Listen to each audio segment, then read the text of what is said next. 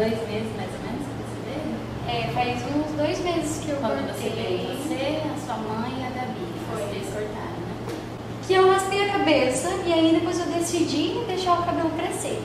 Aí você só Aí crescer. eu achava que eu tinha que deixar crescer pra sempre, né? Que eu teria que sofrer naquela fase, porque fica muito horrível. Porque aqui fica assim, aí aqui fica assim, e aqui, né, tipo... E você tava achando assim, desde que você tinha raspado a cabeça, já tava passando um tempo longo e o cabelo tava parado, na mesma posição. não crescia, parecia... E sem brilho, né? E sem definição também. Aí, por exemplo, no dia a dia, é assim que ele tá, o comprimento dele, né?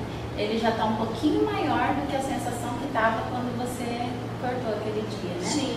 Claro que não E muito mais definido. Eu achava que por eu cortar, ele não iria definir tanto, já que ele não é tão fechado.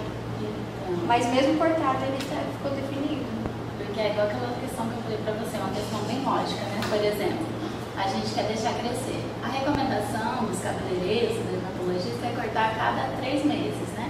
Porque não dá tempo das pontas ficarem duplas, porque se elas ficam duplas, ramifica e quebra.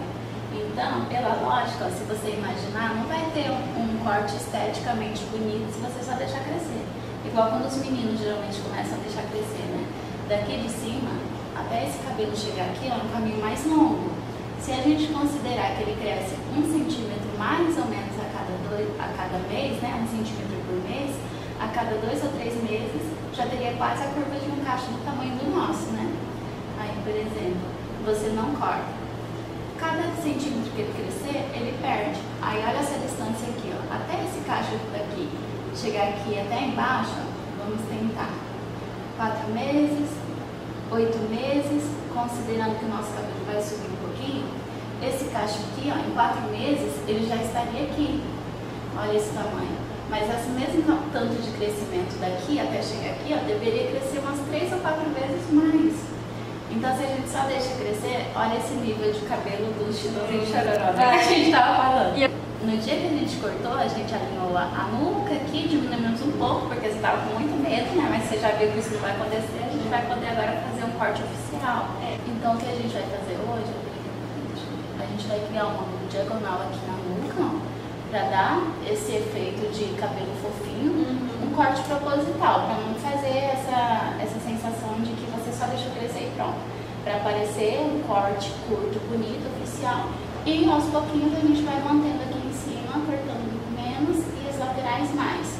Quando a gente vê que esse tamanho aqui, ele já tá no nível que a gente consiga criar um ângulo em camadas, aí a gente diminui menos embaixo. Bora fazer isso acontecer. Vamos lá.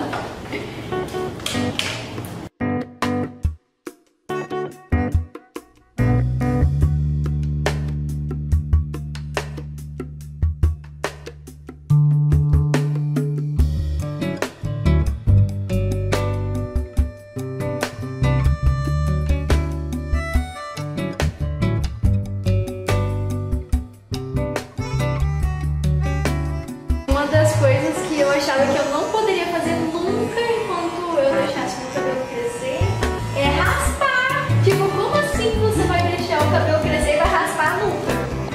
Então isso aqui você recupera em 4 meses. Então à medida que aqui for crescendo, a gente vai mudando.